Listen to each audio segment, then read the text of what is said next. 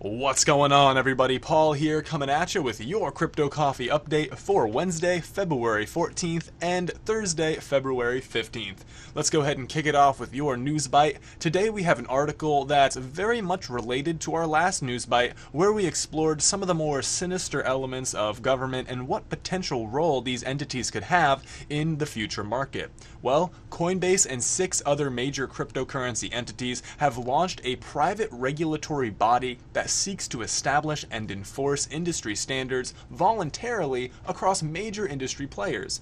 Citing the uncertain nature of government regulators in the face of brand new financial technology, the entity known as Crypto UK seeks to establish precedents that might later be used as, quote, code of conduct that might act as a blueprint for future legislation in the UK and perhaps the world, end quote. No word from the UK government yet as to whether or not this intent will be viewed with thankfulness or scorn, but either way, the initiative to establish this body for the benefit of all users and the industry as a whole demonstrates the capacity of emerging industries to self-regulate thanks to the decentralized nature of the technology on which they're based. Not only is this a reflection of the larger shift in sentiment towards voluntary association and free enterprise, but also serves to highlight the archaically slow and wasteful nature of government. So far, under the eyes of the state, the crypto community has matured steadily and at an ever-quickening pace, with governments having little real efficacy over the space. The question is now, will these voluntary organizations serve as more egg on the face of government bodies as crypto continues its historic rise? It is to be determined, but the future holds the answers. That wraps up today's News Byte. Let's go ahead and move on into February 14th, Wednesday of your Crypto Coffee update. WePower will be having a meetup in Melbourne, Australia. Fidentia X will be at the Insurance Innovators Conference over in Jakarta, Indonesia. BitBay is launching the mobile wallet version of their app. Clearpole is launching an alpha version of their wallet as well. Rebellious Token is going to be having a token burn. There is a new scam going around, everyone, called Lend Connect. Apparently they're launching their own exchange. You may remember BitConnect. I have a video about it. You could go check that out on our channel. It's similar name, at least, Lend Connect, BitConnect, and they're offering the same unrealistic returns. So you can keep an eye on it if you want, but in my opinion, absolute scam. Returns are mathematically impossible. Moving on, Robinhood is having a few listings today of Bread Token and Titanium blockchain. Electroneum will be listed on the Next exchange, and BitJob will be listed on QRiptos. That's it for Wednesday, February 14th. Let's go ahead into Thursday, February 15th. Decred is having a meetup in Amsterdam. NEM will be having their meetup in Bogota, Colombia.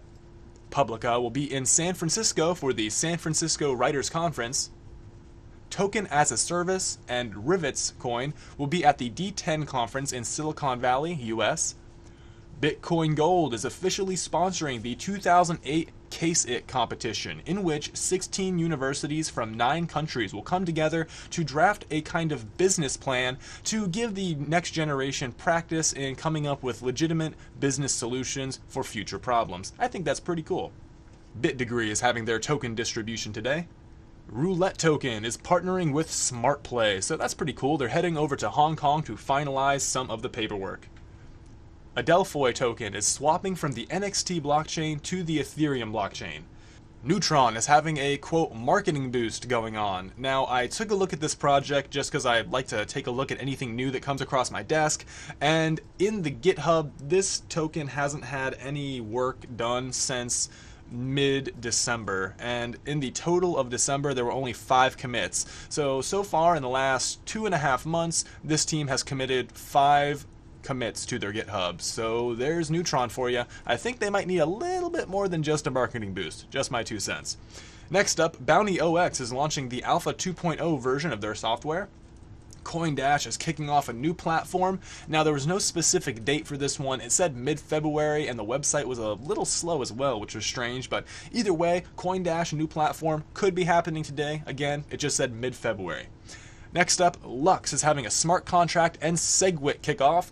Again, no date on this one either, just a little progress bar said 55% done. However, I saw this in multiple sources, so potentially Lux is launching their smart contract and their SegWit systems today, but that is tenuous, so that can launch today or another day in the near future.